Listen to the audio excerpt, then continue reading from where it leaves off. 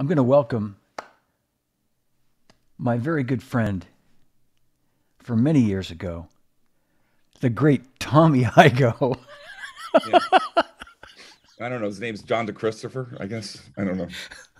He has got a podcast. He's going to let me in a minute. Man, I've never heard of this guy. Tommy, we're live. Holy crap! Hey, I waited for 4 minutes for that gag. Oh, like man. Thank you. Thank you. I'm sorry. You're welcome. You're welcome. Had I known you were waiting, I would have cut my spiel down to at least 2 minutes, to no more than 2 minutes.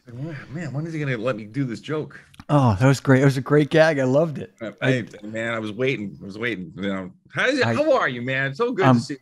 It's so good to see you too. I know. As we were saying, you know, on the text thread we had the other day, that it's been. I mean, I don't know, when was it, like a NAMM show that we last saw each other? I know. Oh, it had to be. It has to be like 4 or 5 years ago. It had to be. Yeah.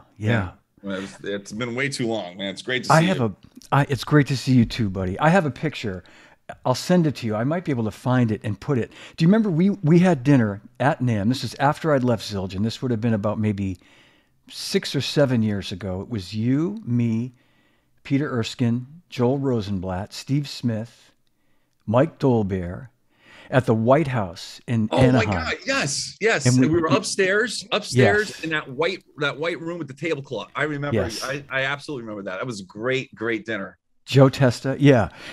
We drank martinis and drank some good wine, and that was great. And the stories were flowing. Yeah, that was especially fun. Especially when Peter gets in that mood and he can really lay out some absolutely incredible stories. So it was great.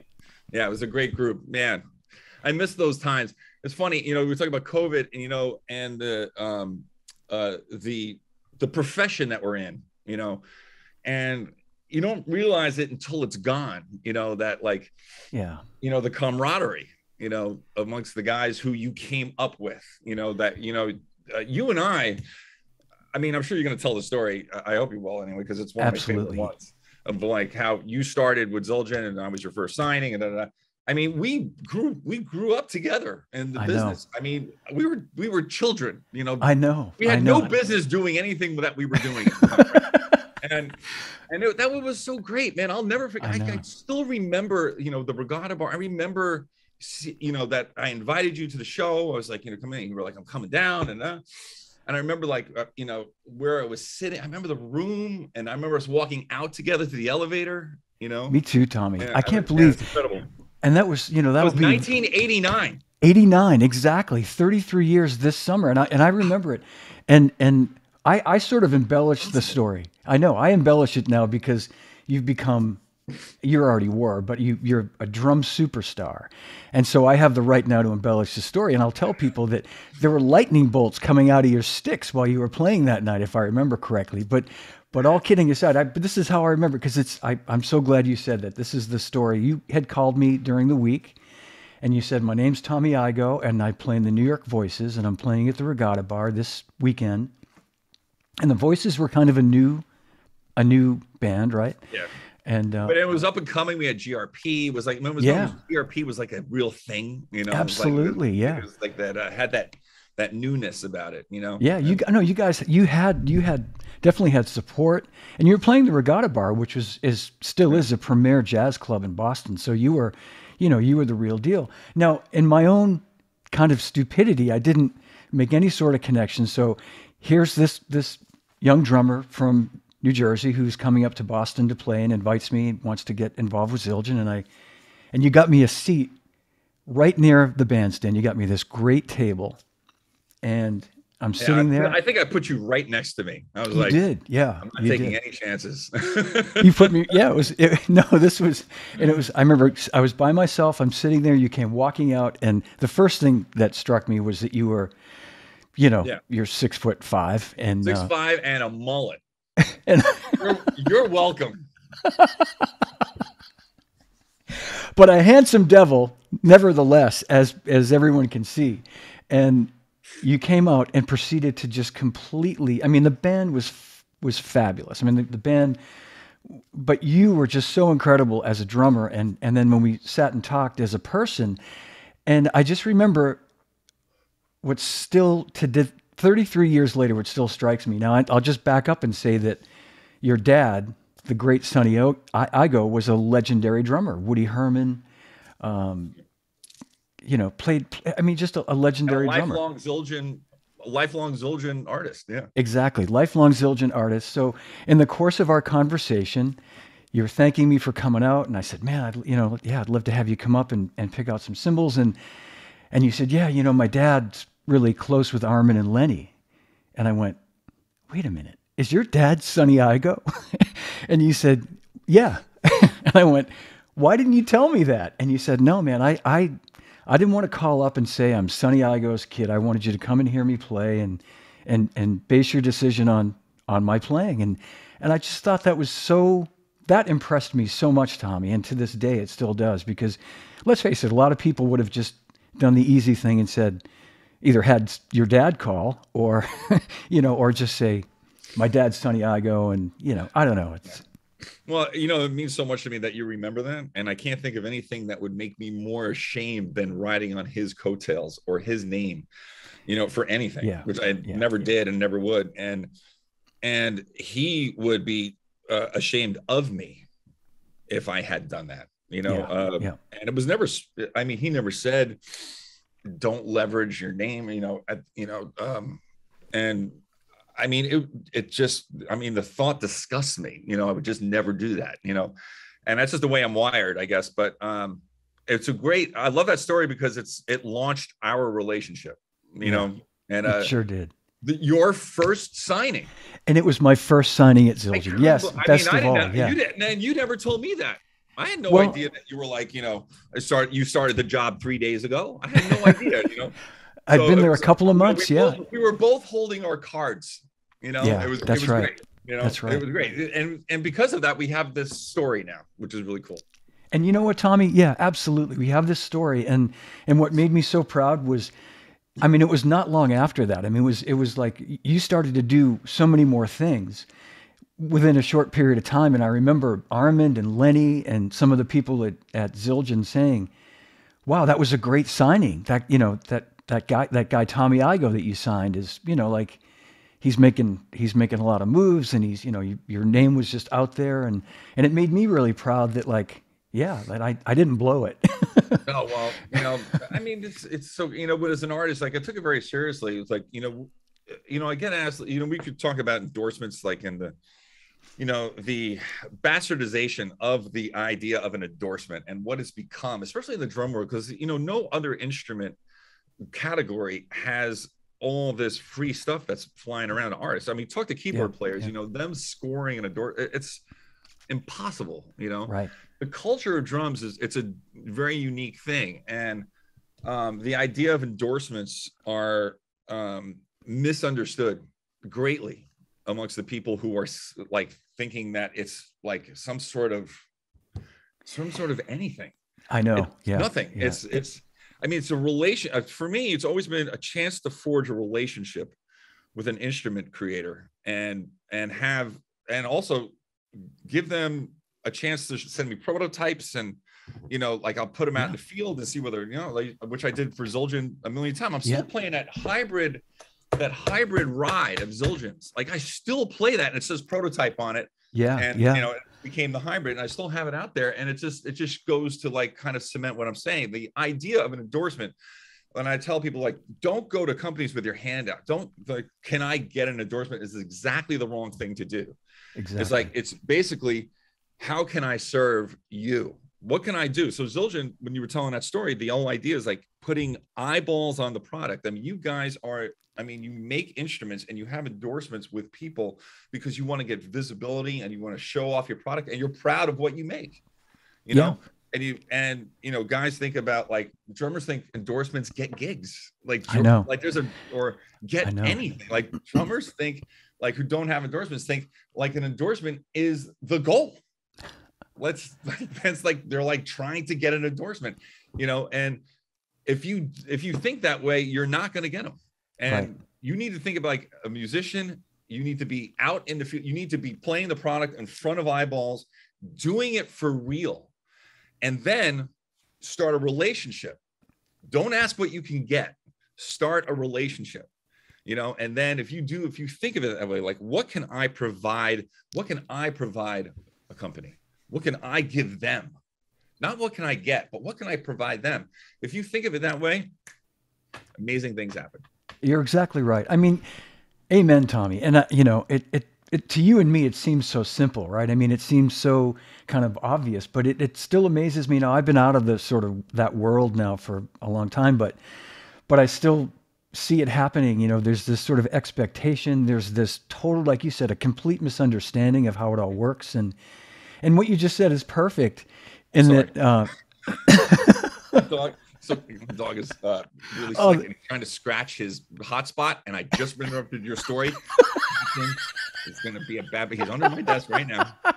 So everybody, this is live coming at you right now. John's going to continue his story. The captain is not going to scratch his wound, and we're going to be fine. Oh my God. I don't even know where I'm going. This is coming to you very live. That's for the future. Oh my God. Know that joke. Yeah. Oh, that's great. No, but anyway, but what you just said is so perfect, because I used to try to explain that to people, that if you're playing in front of people, like you said, if you've got eyeballs on the product, whether it's Zildjian or any company, the companies will come to you. You know, if you're giving exposure, you're out there on tour, you know, if you've got a gig where you're doing all these things and people are seeing you play and you're influencing them, then the companies will be interested. But like you said, to look at it as the sort of end goal is like to get the endorsement and somehow that's going to get you gigs, it's become so kind of twisted, you know? It has. And, you know, as far as that twist, it's not really the fault too much of the kids who believe that falsehood. It's being sold to them. And it's being sold to them by people who are trying to be oracles in this business, and they are false oracles. They are giving advice from a place of you know, trying to make themselves look like enablers. And you know, they're selling, basically, you know, they're selling sunshine, rainbows, and unicorns.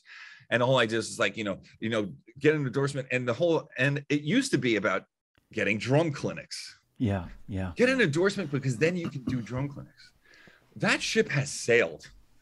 With an invention of a thing called YouTube, and it has never been the same. I mean, there are still drum clinics, but they're a fraction of what they used to be. That's right. You know, and it is not the events that they used to be either. There are less of them. The bigger ones who do like a show, an event, those marquee events, those will always be there and be healthy. But there used to be, and I say this all the time about like the business, there used to be a thriving middle class in all of music, drumming. There used to be a thriving middle class where, you know, you didn't have to do the marquee events. You could do Guitar Center and go out on these tours of like little, you know, small independent drum shops. And it was like, and Zildjian, and I know this long because I was with you guys forever, is that, you know, back, you know, a couple decades ago, you would put me on the road for 2 weeks and send me to all these different places, knowing absolutely 200 people will show up minimum at each one. And those days are completely gone, because now if people want to see Tommy Igoe shred a kit to pieces, they could just search my name on YouTube and there it is. You used to have to go see a great player. You used to had to get off your ass. And now you don't. You can sit on your couch and the information comes to you, but it's still not the same, which is why the marquee events where they're like, you know, like Dromeo started one a couple of years ago. We did one up at 2020, you know, Jared and all those guys. And he felt the same way. It's like, you know, the Modern Drummer Festival used to be such a thing. You know, it was like everybody used to really look forward to that. And it was like a gathering point, a central point, annual thing. And Jared, you know, to his credit, was like, you know what, we're going to need to do that again, you know. And then we did it. And 2 weeks later, the world shut down. You know, so it never got the tail that it really deserved, and it should have been a second one after that. But I'm sure he's going to restart it. I hope so, anyway, to have those marquee events. You know, MD is talking about doing that too, bringing theirs back exactly for that reason, like you say, because you know, I think the world needs it, and I think there's some faction of people that really do miss whether it's a hybrid version of some amount of in person and some amount of virtual. But you know, you're exactly right, Tommy. And me being an old school guy, I can't imagine being satisfied only with watching you shred on a YouTube video. I'd want to be there. I'd want to meet you afterward. I'd want to shake your hand. I'd want to ask you some questions. And I would want to see you. Like, I want to know what's on your mind. Like, you know, because you get questions, you meet people, you sign their stuff, whatever, you know, you just perform for them and they come up, they shake your hand. They usually will tag with a, you know, wait a minute. Oh. Yeah, your mic got a little funny. Wait. What the fuck? What the hell? Can you hear me? I can hear you now. Yeah. Yeah, I don't know what happened. The thing, it just I switched over to a different microphone. Anyway, What I was saying was, like, you meet people, they come up, they tag a question onto the end of your meeting, you know, and then, I mean, those moments are gold. Because as an educator, I'm having direct contact with the people who are watching me play. I know what you want to know. Like, what are you curious about? That's why I've completely changed my clinic format. I have blown up. It's taken me 30 years to evolve my clinics and constantly massaging and deconstructing and flipping everything around to arrive at a place now that I feel really confident where it has landed. And I go into a clinic without any preconceived notions at all. And I completely let the crowd guide the educational content. Wow. Because every place I go, there's a different thirst. Yeah. And I have to be able to adapt. So to your point, yes, meeting face-to-face, eye contact, shaking hands. There's nothing like it. Nothing like it. Yeah, I agree. And by the way, there's a young drummer who I've been hearing a lot about lately named David Garibaldi. Watching right now. Is he going to amount to anything? I don't know, but I'm hearing things about him. Is it just like? And he said, "Great session, guys. Your truthful story blew up your internet." But this is a message for that young drummer named David Garibaldi. What's his name? I'm sorry. One more time. What's his name? It's David Garibaldi. Garibaldi. Yeah. All right. I'll make sure I keep my ear out for him. Keep an eye out for him. Yeah. But he's going to be on my show. Maybe he'll do something in his business. Maybe. You never know. How long can we keep this up? You know, David's a great example. I saw David at PASIC, you know, and I moved out we've done double drums at Yoshi's together, and I love him. Love David. I'm a fan. I mean, I love him. I love him not only for his drumming and what he gave us, but just him as a human being. Yeah. He's like, he kind of reminds me of Louis Bellson. Yeah. Yeah. No one ever had anything bad to say about Louis, which is, can you think about such a titanic achievement inside the music business? How many people can you say that about? Everyone loved him. David Garibaldi is the same thing. He has this generous love of human beings and music and wants everyone to succeed. Yeah. And super to me, positive guy. Yeah. I mean, yeah. I'm sorry, I'm fanboying too much, but drumming is easy. Being a great human is hard. That's where you want to do. And when you put both of them together, like David has, I mean, I love being a fan of his. I love it. I love that he's my hero and he's my friend. Yeah. That's pretty great. It makes me happy to be alive. That's pretty great. And to play double drums with him has got to be. I can't even tell, man. The first time you want to see me turn into like I was just like you can't even, I was like you can't even imagine. Like I was just the biggest goof. Like I was the golden retriever. I was sitting next to him, and I was like, "Oh my God, it's about to happen. He's gonna count off what is hip. He's gonna count off what is hip. David Garibaldi's gonna count off what is hip." And I was like, completely losing my mind.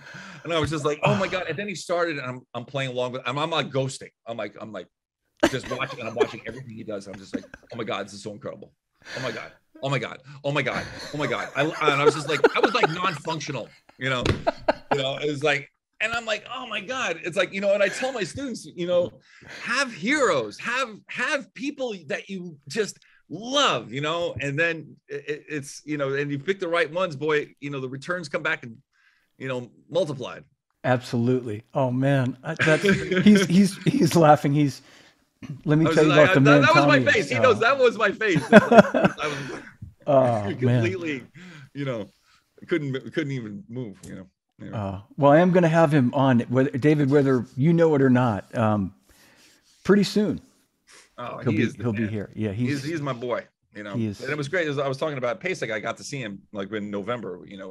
Yeah, and it was just great to see him face to face. And Pasek happened, which was really great. And yes, yeah, it was man, like I said, you don't really realize the jab until it's gone. It's the same old story, the same human thing. We're just human beings. We're built this way. We just don't really appreciate it until it's not around. And I was just sitting there with David. I was with David and Scott Johnson, and I was like, man, this is freaking great, and I miss it. Yeah, yeah. Have you been? So have you started playing out again with your band? Yeah, my residency is restarted. Because my career performing wise, I made a decision to only be a leader and not do sideman stuff anymore in 2006, and so the residency, which is going to be it's going to be its 10th year coming up at Yoshi's. I know it did 10 at Birdland and 10 at Yoshi's. That restarted last July, and it has been a struggle. It's been a real struggle because of the whole mask thing, and people aren't sure if you're playing. Like, it got bad again. We had this. Yeah. Talk about a tease, right? Talk about a tease. In last July, you probably remember, when the mask came off, right? Yeah. And I was, I was just so happy, and we restarted at Yoshi's and sold the place out, and it was so great, and everybody was just like, hugs and kisses, and we played that night like we hadn't played in a year and a half, right? A year and a half at that point, and incredible amount of time, and we just played like maniacs, like we were just like unleashed beasts, finally out of their cage, and they were human beings, and it was just one of those magical moments, and it only lasted one gig, and then the August gig, everybody was masked up again. Yeah. And now it's been since August, and now we are. We're about to do our April hit in 2 weeks, right? April 5. And it's now taken that long to get the mask off again. So I'm hopeful that this gig coming up is going to feel more like that last July gig. Yeah. It has been a slog. It's been a slog, and it's been hard, like, to stay motivated over this last, especially last 9 months or so. Right. I know exactly what you're saying, because there was that, like you say, that tease, and that just sort of kicked the wind out of everybody's sails. And then, but I feel like now that, we're going to be living with this thing. Yeah. It's always going to be looming. Let's go. Let's just exactly. Go. Everybody, before the vaccine came out, I was like, before the vaccine and all that stuff, I was like, about doing the right thing. I really was. And people want to wear a mask. I don't care. That's fine. But we got to get going. I'm vaccinated. I'm boosted. I'll get boosted again if I have to. It's whatever. We got to live with this. We got to live. We got to live with this thing, Yep. And our school just in California, man, my kids have just now taken their masks off, like last week, for the first time. Like, they haven't been in a classroom. They're seniors now and about to graduate. They haven't been in a classroom since 10th grade without a mask. And they're like talking about, like, wow, it's like really interesting seeing my friends' faces and how they've changed. I mean, I know it broke my heart. I was just like, yeah, that's terrible. I mean, but better days ahead. Better days ahead. And I was just going to say, can't look backwards. You got to look forwards. You got to move ahead. Right on. Yeah, I was just going to say it's hard for you and me, and I think a lot of people just really sort of get their arms around that. My granddaughter's in the first grade, and she just took her mask. Never been in a classroom without a mask. Yeah, it's just started. Like your kids just recently was able to. They took their masks off, and everybody now sees how absolutely beautiful my granddaughter is. She's the most beautiful in the class, obviously. I mean, duh. Needless to say, she's Fiona. Please, But despite your DNA, despite your DNA, she is still the most beautiful one, which is pretty amazing. So pretty amazing. Just saying. Her mother is really beautiful. My son, obviously, to destroy your DNA so much. That's right. Obviously, there was a battle there, and she won. I love you, Tommy. I miss you like crazy, buddy. Oh, it's been too long. This has been too long. I know. And I apologize for everybody when I keep blowing my nose. I'm sorry. We've had like 2 hot days in California, and everyth's blooming. Oh boy. Yeah. I was gonna say allergies. There's green dust like on everything around here. I'm like, so jumping back a minute. So the voices you did when we met, you were in New York Voices, late '80s. Did that for a couple of years anyway. I did that for 4 years. 4 years. Okay. I've had very long relationships with every artist I've worked with. Yeah, that's a good thing. It's like the companies I've worked with. I've had some relationships with different companies and moved a couple times, but I've never had a short-term relationship, and I've certainly never had any kind of relationship that ended on a bad note ever. Just business things happen, you move or whatever, and I have great long, and it just happened again. Just happened again. Yeah. Hang on again. I don't understand why it's doing that. That is really, really bad. Hang on. Stay right there. Can you hear me yet? I can hear you. Yep.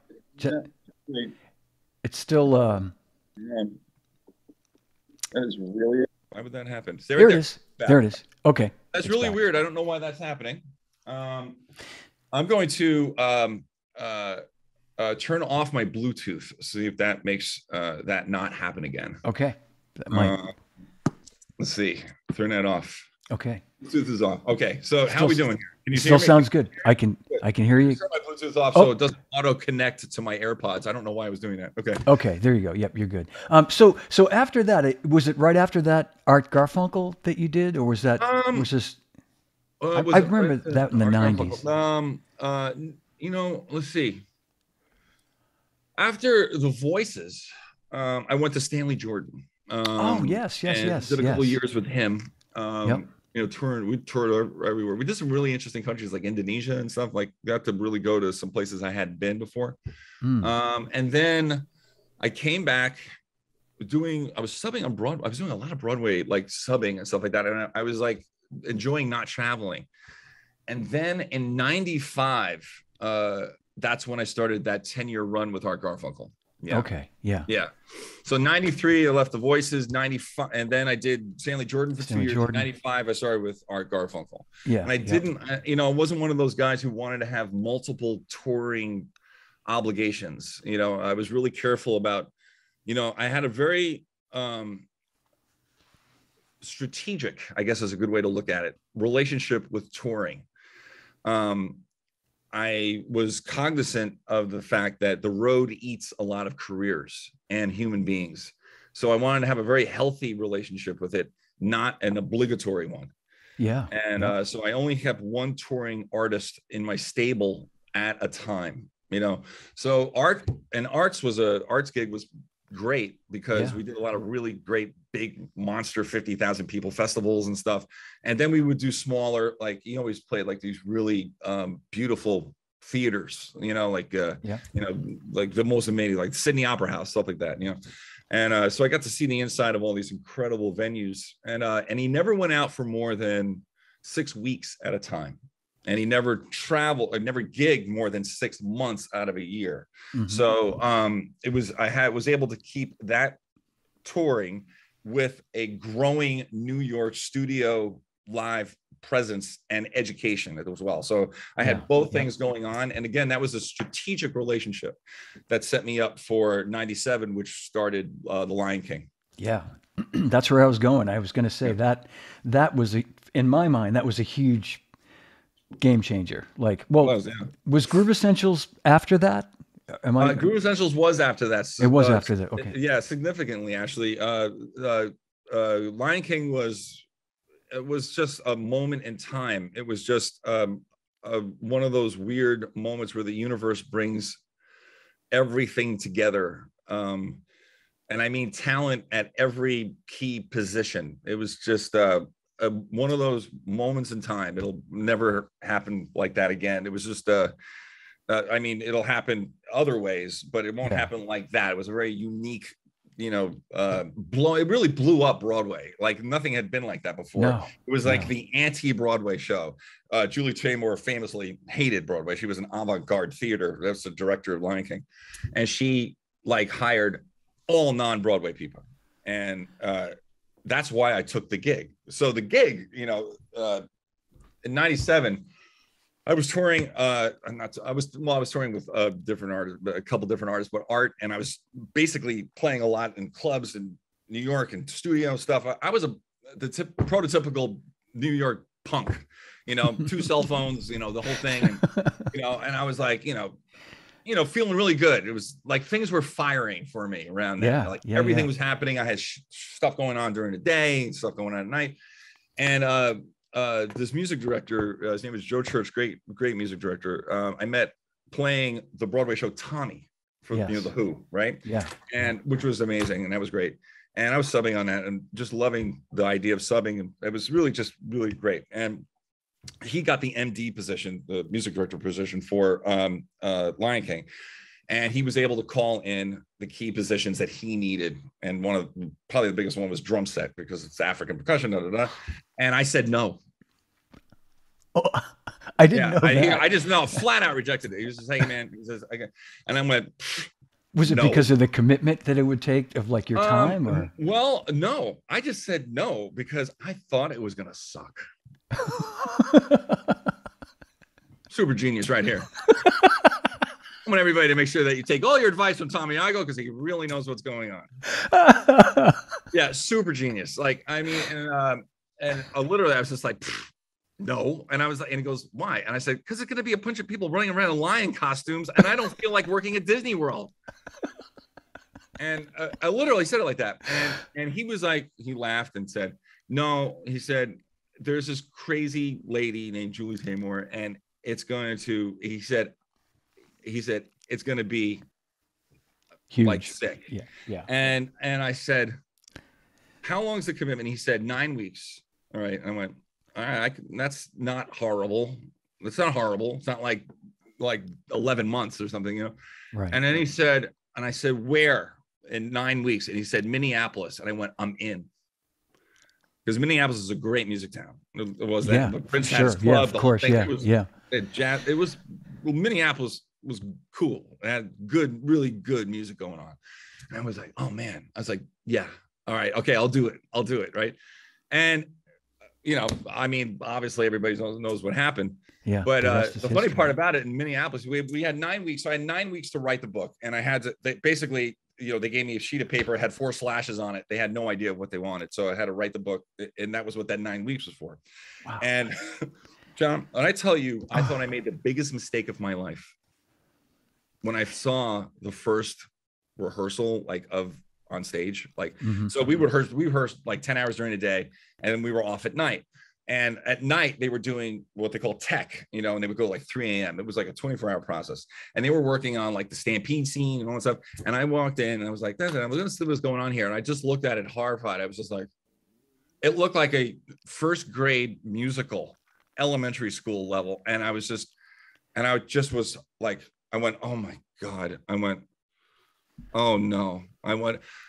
But what I didn't know was this woman who had this vision. She saw what it was going to be, and she was literally creating this new technology to create these visual effects that had not been done yet. Right. And we were seeing, what I was seeing and didn't know was the skeleton. And you know, and then as it went along, and then we played 4 weeks in, we played our first show. And did you see Lion King? Right? The animals come down the road. It's like you're playing all these great Elton John songs, and it's like it's just like, you know, big, you're playing these, it's just large and immersive, right? And animals are coming down the thing, and we're now, so playing when you debut a show, right? It's like when you author a book. You don't know if it's good or not until you release it, and then the public tells you whether or not it's good. Like, you can write a book and, you know, put your heart and soul into it, and it doesn't matter if it sells dozens of copies. the public has spoken as to its, place. And same thing with the Broadway show. We've been rehearsing 4 weeks of your life, 7 days a week, and now here comes our first preview performance. And it was like as close as I'll ever get to playing, like, I don't know, Jumpin' Jack Flash with the Rolling Stones in Madison Square Garden and that cacophony of love coming at you. Like the place just fell apart. Like when they saw the animals coming down and coming in, and now we're playing that, and people are screaming like, "This is a Broadway show!" Like they're just like, and they're like, ah! Like when they see the giraffes, and they're like, and we're playing, and we're downstairs. We can't see the stage, right? We're downstairs, and and we're just like, what the fuck is going on? We have no idea, and then we hit the last note, and it goes. Right, and I remember this flute player, New York guy, real sarcastic New York guy, great flute player, like wood flute specialist. He played 15 different flutes. We hit the last note. He looks over at me. He goes, "We're gonna be rich." I'll never forget his face because they were screaming. And that was like one of those moments. That was like a really great moment, like, because you had no idea. You just don't know until you display it. And then the public will tell you whether or not you hit a home run or not. Yeah. And that was one of the most powerful moments of debut I've ever experienced. That's what an awesome story, Tommy. And what a success. I mean, that show was sold out on Broadway. It'll outlive us all. Yeah. I mean, it was a moment in time. It was just the moment. It was just a moment in time, And let's take a second and just kind of come back to what you said. You wrote the book for that. I wrote the drum book. Yeah, the drum book.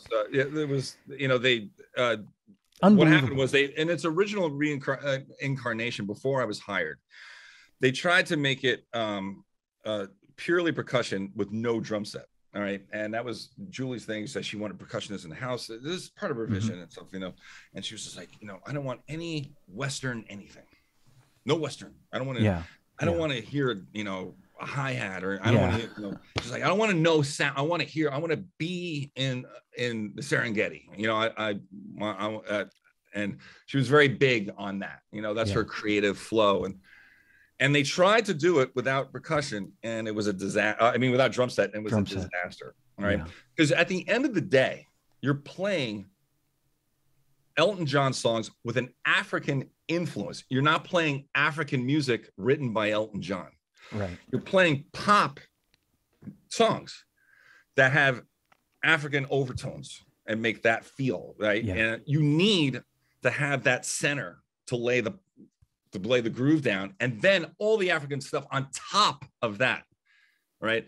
So they convinced her to hire a guy, and I talked to the music producer, and they had to sway me to do it, and they said, you have full creative control over the book. He said, you're not going to get any writing credit, you're not going to get any money. He said, Disney has spent all their money on everything. He said, you're not going to have to play parts that are given to you. He said, we want you to do it, right? And that was fine with me. I didn't care. And so that was what the 9 weeks in Minneapolis were about. Constant fly, and then I had to notate the whole book, and that's what people are using on the road now. Yeah. I was going to say, I was just going to say, that's become the blueprint for everybody to use. And like you say, the cast, and the cast recording is won a Grammy and the thing and stuff. Is like, that became like, that was like the original stamp. Yeah. And how long did you do it, Tommy? You did it 14 years. 14 years. Yeah, I was the principal drummer and conductor, right? Assistant conductor, right? Assistant conductor. Yeah, assistant conductor. Yeah, I was. Conducting is like one of my favorite things. I love it. Yeah. Yeah. And you were able to, at a point, you were able to kind of sub it out when you could do other things like. That's the beautiful thing about a Broadway show. Once you get past the original commitment, a Broadway gig is one of the most beautiful things to have if you have a hit. There are very few hits, so I was lucky. Especially because I said no, and then having a show is really great because of the policy where you can sub out 50%, and that allowed me to go on the road with art. felt like going away and stuff, or if I needed to work on anything, I could take time away and do those things, do other gigs or write whatever I needed to do. Right. So if the show runs 8 a week, but you don't need to play 8 when you're the principal. You can actually, Yeah. So, which I'm guessing allowed you then the freedom to do the Birdland Band too. That was you wouldn't have, I mean, if you couldn't have subbed up the Lion King. Birdland Band, luckily the Birdland Band had never intersected with Lion King. The Birdland residency, the Birdland residency was on Fridays, and it was actually before 8 o'clock. So we would play from 5:30 to 7:30, and that was what the residency was every single week. And that was probably my most intense music win. Like to make that a success was sheer force of will. Because I mean, no one was there. I mean, it was bleak in the beginning. I was on life support, John. So we started. So this story is actually, I'm going to tell the story really quickly for everybody who's thinking about doing something of their own and being a leader and creating and taking full accountability of its success or failure. All right. So I was playing in this band sometimes, and it was a guy named Lou Anderson, who was an old school big band guy. And we all used to play in his band for practice, just to keep our reading up. And it was never a serious thing. It was paid like $15. We used to say it pays 2 bills, a 10 and a 5. All right. And, for $15, right? The charts were hard, and we could just let loose, and it was fun. And it would be like, it was, 5:30 to 7:30. So there were like usually 2 drunks at the bar and somebody's mom. That was the audience, right? And it was fine. And then he passed away, and they were going to just X the spot. Kill it. Yeah. Like, he's gone. And I went to them and I said, let me have it. And they were like, why? It's a dead carcass and no one wants to be here at that time. I said, let me do it. Right. And we had there was like, okay, now it's my thing with my name on the marquee, and it's still 2 drunks and my mom, right? It's like, and it's as bleak as can be, right? But there was one guy, his name was Merritt Lutz. I hope he sees this. And he was, like a marching band guy, and like he was a kid, and now he's worked at Morgan Stanley, and he saw me play and he fell in love. And he was just like obsessed with trying to help me, right? And he would bring people in, and I think he did it under threat. Like he was like, "You're going to come in." And he's like, "Or I'm going to fire you. Bring your girlfriends." It was like, bring your boyfriends, whatever you got. Bring your friends. Come see this guy play. And he would bring like 10 people, and he'd bring 20 people. And every week I was working week to week, and I was always under the threat of being fired. Right? And there was always this like, and I used to have my friends call the club from all over the country. And they would disguise their voice, and they would say, is Tommy Igoe playing tonight, Friday? I'm thinking about flying in, and I got a group of 50 people. I just want to know if he's going to be there. All right. And they would say, oh yeah, he's going to be there. They would never book anything, but they kept calling, say, hey, is Tommy Igoe going to be there? Hey, is Tommy Igoe going to be there? Hey, is Tommy, and it was just like, I just said, just keep calling, just to let them know people are interested. It was like, genius. Total scam. But it's great. I just need time. Give me time. Just give me a life. And so, all of a sudden one day there were like 35 people there. Ooh, nice. I was like, okay, we are finally not outnumbering the audience. This is good. There are more of them than there are of us. Right. And then, and I was just pounding. I mean, every day, just pounding, getting people, putting in new music. I was firing musicians. I was hiring new ones. I was putting up themes. I was like, bam, bam. And then all of a sudden, one day, this is like such a jazz club moment. Like there were 100 people there, right? 100 people in the, wow. I couldn't believe it. I walked in. I was just like, is it like free martini day or something? It's like, this can't possibly be him. And I thought the owner was going to be really, and we laugh about this now, who I love, John Valenti, who owns Birdland, great guy. He came up to me. He's like, and I thought he was going to go, hey man, this is great. Yeah. Like that's what a club owner wants, right? He goes, right. He goes up to me, he goes, if this many people are going to come see you, you got to let me know.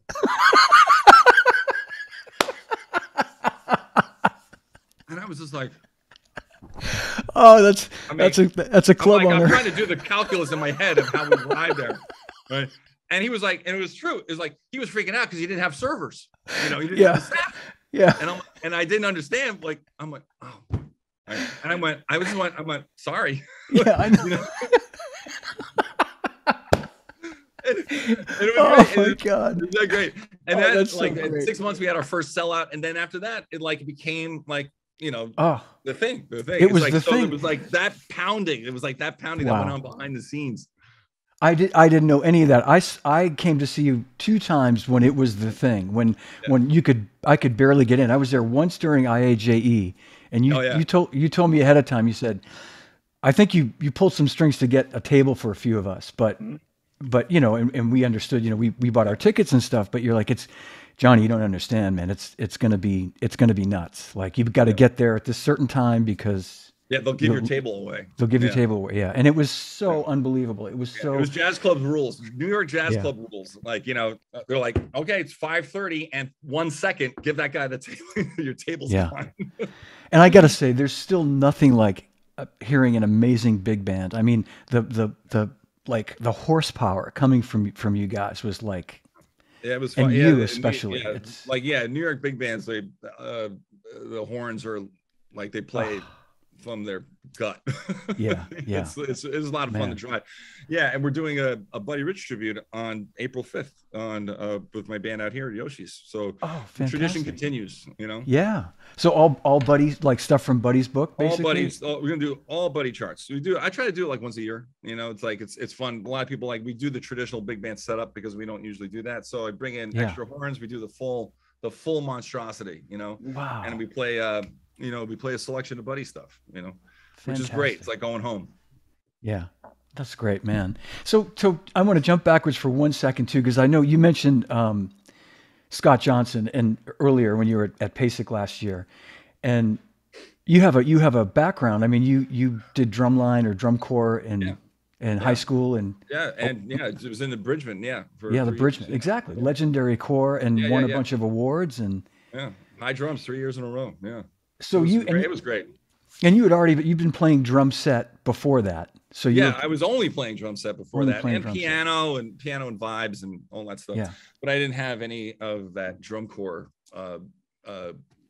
horsepower in my hands yet, you know? Yeah. And I'll tell you, the first time I went, I'll never forget that audition. The first time I was 15 and I went to the audition, and I remember just like I walked in, I never felt so little and so helpless, and I have no business being here next to these they were all throwing down fire. It was all this and everybody's trying to outdo each other. It's a typical drummer situation. It was and I just was like, then I walk in with my 5 A's. I'm like these guys are playing with 3S, you know, and I'm like and I was like, I'm thinking like, oh good, we're all gonna play drums together.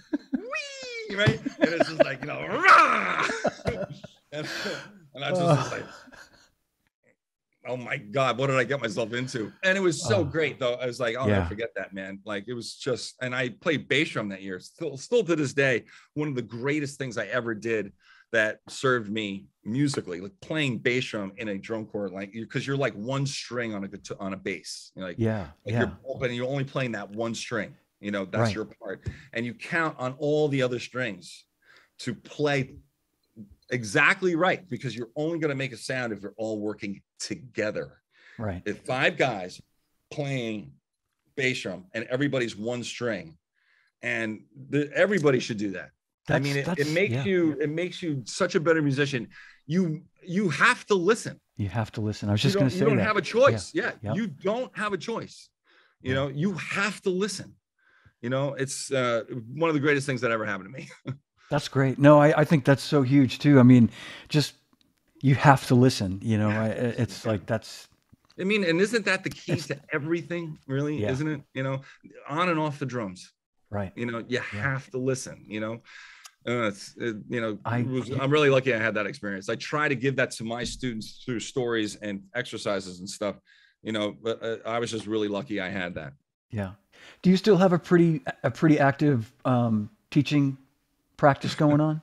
Yeah, I have a years-long waiting list, and I don't say that happily or lightly. I feel it's actually gotten to the point where it's not serving anybody who's waiting on it, and I have to figure out a way to do that. I'm actually going to blow the whole thing up and try to, because one of the things I'm going to do is I'm not doing any virtual stuff anymore. I'm done. I'm done. Virtual education is a poor substitute for being in the room. And for me, education is extraordinarily intimate and emotional. And I take it very seriously when I have another human soul in the room with me, and they are there to explore their artistry and get better at what they want to do. And every human being who comes in my studio is a unique story and unique individual, and I'm there to serve them. And I cannot do it over a screen the same level. So I'm about to, literally next week, I'm going to, send out a whole new declaration of what it means to study with me. And it's so I'm going to blow the whole thing up again because I've had enough. I just had enough. I can't do it. I can't do the virtual thing anymore. No, I understand. I do. I know it was like a necessity for a while there because it was great. Right. It was great. But right now I'm done. Right. It was great. And I thank you very much for your service. Goodbye. I'm not doing. Yeah. That's me talking to Zoom. I hear you. No, I tell you what, if you can do it back in person again, great. Like virtual has a place. Like this is great. Like this is really great, right? But if we get on the instrument, like you and I, like if we literally got on the instrument, like the sound of a stick hitting a skin and groove and pocket and balance is never going to come to me through this screen or the sound the way it actually is in the room. And I don't give a crap how good the mics are, because I know what I'm talking about. I don't care about your preamps. I don't care about your software. I don't care about how you have your shit rigged. It's never, ever going to be the actual intent of the player on the instrument unless I'm in the room with them. Yeah. All right. And I just don't have the halfway gene. I don't have that. I don't have the it's good enough. I know gene. You don't. I don't have that. And I have to be honest to myself. If I'm going to serve my students, I have to put my own mask on first, just like the oxygen. Put your mask on first, then help others. And virtual. When I get done with a lesson, I do not feel good about what I did for myself or for them. I don't feel like which is the opposite of how I feel when I'm in the room with them. So to serve, I have to be honest. I can't do it anymore. Amen, Tommy. Yeah. Yep. No, you've never been one to not give the unvarnished truth, and I love you for that. Life's too short, man. Yeah. It really is. It's just too short, and it is, man. And this is important to us. I'm looking at your kits behind you. And those kits tell a story. They also reflect who you are. And I'm seeing the Zildjian gongs and all those things, the records up there, and the picture of Charlie. And so it's like, this is so much more than a round wooden barrel with skins on top, and we hit them. This is who we are. Right. I look at your drum room and I can literally see John DeChristopher behind you. It's not an instrument, it's us. Right. Yeah. I don't know how else to explain it. No, that's absolutely. Yeah. No, and it took me, it's funny you say that, Tommy. It took me sort of like, in my later years to really understand that, all the years we worked together when I was in the business side of it. Yeah. I guess I wasn't as sort of intimate with the instrument as I am now, at least in my mind, and you're right. I mean, it's a reflection of who we are. Separation. You don't have any obligations to anyone to hit quotas. You don't have to look at units sold anymore. I mean, those things, when you're working and you're making a career, I mean, it's a business. That's part of the thing. And then when you get away from that, now you have distance, John. You have distance, and you can it's all for you now. It is all heart. Exactly. And it's always been hard, but it's a business. It's a career. Right. I mean, people, we're not children. It's called the music business for a reason. you know? And that's one of the reasons my residencies have been successful, because I understand that nothing matters unless there are butts in seats. Butts in seats. Right on. These are jazz clubs, not jazz charities. Yeah. Butts in seats. They have to be in the black when I perform. They are not doing this out of the goodness of their heart. I have an obligation to keep this venue alive during my spot. And that's the way I always looked at it. And I have no problem with that. That actually makes me feel good. I want a healthy place. I want to help venues be healthy, you know? And you've always liked, and I was going to use the example, like, you know, you created a book and a DVD that has become, you know, the Bible, the best-selling, if not the very best-selling, one of the best-selling Groove Essentials. And in all the time I've known you, you like the challenge of creating, well, the book for The Lion King, you know, like creating something from scratch and having it be a success. And that's yet another example with the residencies that you've done. Yeah. You know, Groove Essentials was, you know, Rick Drum. God, it's funny. You remember I was talking to him. I can remember what, you know, Regatta, when we met, we're sitting and I can still see you there. And it's like, and we had this, we were walking, I still see us walking to the elevator. I don't know why that, like, I remember that so well. That's cool. Yeah. I remember where I was when Rick Drum called me, and he was president of Vic Firth at the time. And he was like, you know, they had the Rudiments poster, and they're like, you know, he said, we want you to do a Groove poster, you know? And at this time I was like 75% of the way done with Groove Essentials. All right. And, you know, I've been working on it for 2 years, you know, getting it ready, like really, really trying to write a unique educational manifesto. Right. And he called me up and he said, we want to call it Essential Grooves. And I just started laughing. I was like, and I sent him like a picture of the cover. I said, it's a Groove Essentials. I said, as long as you're ready, as long as you're okay with using this title, I said, I'll write your poster for you. And then it was tied in. And that poster is still being, I mean, I think it was over 500,000 of them around the world right now. They're on like every band room, you know, around the world. You know what's really funny? Check this out. So when I met Erin, my wife, she is a teacher, right? She was a teacher. Now she's an administrator, but she was a history teacher then. Mm-hmm. And I met her. I should say, I saw her and attacked her, basically. Like, my name's Tommy, and we're gonna go out. You know? And we met at a bar and stuff. So and it was really great. It was very organic. And you know, we're going out, and then she like comes up to me and she's like, why don't you tell me who you are? And I'm like, what? I'm like, she's like, I told my band director who my boyfriend is. And she goes, do you know how stupid you made me look? Because I don't know that you're on his wall. Because he brought me over to his wall and he pointed to you on his wall. And she's like, awesome. She's like, what else don't I know? You know? And it was one of those really funny moments. I was like, I don't know. I said, I just posed for the picture. Yeah. I didn't know. I was like, I don't know. I didn't know he had that poster up there. It's like, it's a poster. She goes, it's the poster. You know, she said, I had to go on Google and find out what you actually are. You know, I'm like, what? That's awesome. Isn't that funny? She was so pissed. She was like, oh my, she's like, you thanks for making me look like an idiot. Like, I don't know who my boyfriend is.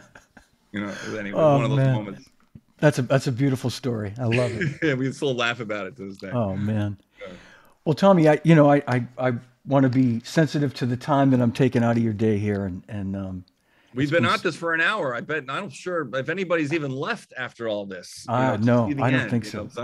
This is great. We got a lot of great people watching. Some not so great people too, but a lot of great. You know, hey, it's drummers. What are you gonna do? But thank you so much, Tommy. Thank you so much for spending time today. And anything else you want to talk about it? That upcoming projects or anything or stuff we should look out for?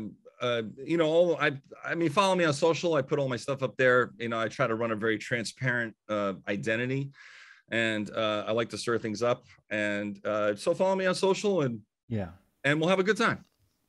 You know, I have a text family now, which is kind of cool, which I really am into, because it has the direct one-on-one relationship with anybody who wants to talk to me. And that's, you can find that number. It works in the United States, Canada, and Mexico right now. And, you know, there's 1,500 people who have joined up. It's completely free. And I pay for it on my end. And I literally have a one-on-one like relationship with people who want to talk to me. That's fantastic. And, yeah, it's really cool. So I'm always trying to explore technology to serve education, you know, and this the text fam thing is really cool. So it's on all the numbers on all my social media posts at the bottom of the hashtags and stuff. So if anybody wants to join me on my text family, there it is. That's great. That's great. I've seen it. Yeah. In fact, I think I didn't realize you had that many people. That's amazing. Yeah, it's growing. You know, people who the gratifying thing about it is that people who join it don't leave, and they stay. You know, and they can. You know, it's like any. You just have to text. You don't like it, you just text stop, and you're out. You know, and but everybody loves it. You know, and I have a different connection, much different connection with that than I do with my social, which is, you know, a mosh pit. And you got to be really careful about how you about how things can snowball. And the text fam, everybody is on their best behavior because it's one-on-one, you know, and where the social media brings out the worst in humanity, the one-on-one texting thing brings out the best. That's what I've noticed. And I really like that. That's great. I really like that. And I feel like I'm providing something for those 1,500 people that they can't get anywhere else. So join me there if you want to see it. Fantastic. I'm going to join you. I've texted your other number, so I'll. Yeah. Oh, you got the bat phone. So text the join it. I think you'll enjoy it. I will. I'll join it. Yeah. I think it's really cool. Yeah, it's definitely a different way to keep in touch with people that dig what you're doing. And I dig what you're doing, and I think and I know everybody. Doing, Johnny. Thank you, buddy. All you're right. The best. I love you, man. You're like Garibaldi. I was saying, like you're like one of those like Louis Belson. Nobody doesn't love John DeChristopher.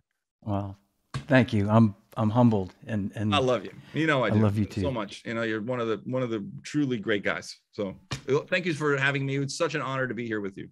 Thank you, Tommy. It was an honor to have you today. Thanks, buddy. Absolutely. Thank you for watching, everybody. Big hand for Tommy Igoe. I can hear everybody. Hands a clapping. All right. Thanks for watching, everybody. We'll see you soon.